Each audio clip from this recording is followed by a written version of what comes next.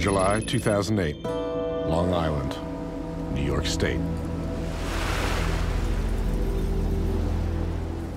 It seems like an ordinary summer's day in the small holiday town of Montauk, Long Island.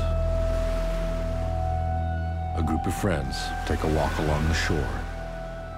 Little do they know, they're about to make a gruesome discovery.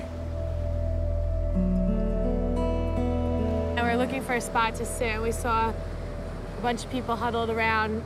We didn't even know what they were huddled around, so we walked over to see what it was, and we saw this dead animal. What is this thing? That? Gross. Wow. My friend Rachel had a camera. I said, Rachel, let's take a picture of this thing. It looks crazy. It was about the size of a small dog. It was hairless, but it had patches of hair, and then it had like a long like dog tail. And then the head of it, which was where it was really weird and what astonished everyone, was like it had like a beak. It looked like a bird's beak or like a pterodactyl's beak, you know, like some kind of like reptile bird type thing.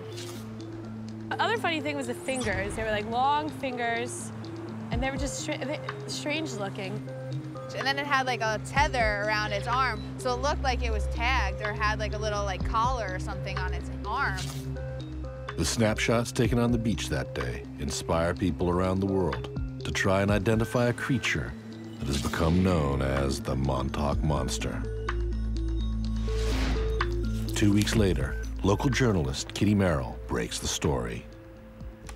It was disgusting. It was really gross. And, you know, people in the media do tend to have a dark sense of humor from time to time.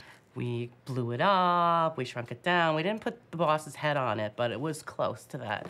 So we messed around with that for quite some time before we actually started to work on anything. But when we first wrote it up, we did it in kind of a humorous manner, and we really didn't draw any conclusions or come to any kind of a conclusion other than, ew, look what somebody found on the beach.